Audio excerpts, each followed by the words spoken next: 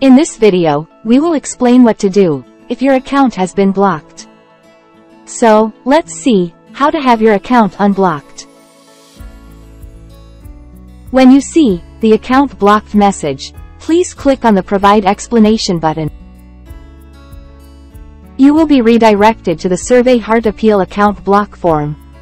Now, you will need to complete the form. Some questions will be pre-filled for you.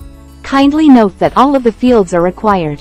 Be sure to accurately answer the question, asking for the reason why you are using words that we normally block. After filling the form, click on the Submit button. After submitting the form, you will need to wait until a SurveyHeart admin reviews your appeal.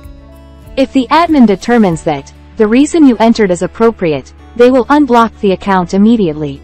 It may take a day or two to respond to your appeal. We appreciate your patience. If it is determined that your appeal can't be approved, your account will not be unblocked, and you will need to use another service to create your online forms and quizzes. Kindly note that we are very strict when it comes to attempts to use our service to cheat and defraud our users. If you need to contact us about the status of your account, please send an email to support@surveyheart.com. Thank you. Subscribe to our channel to view future videos.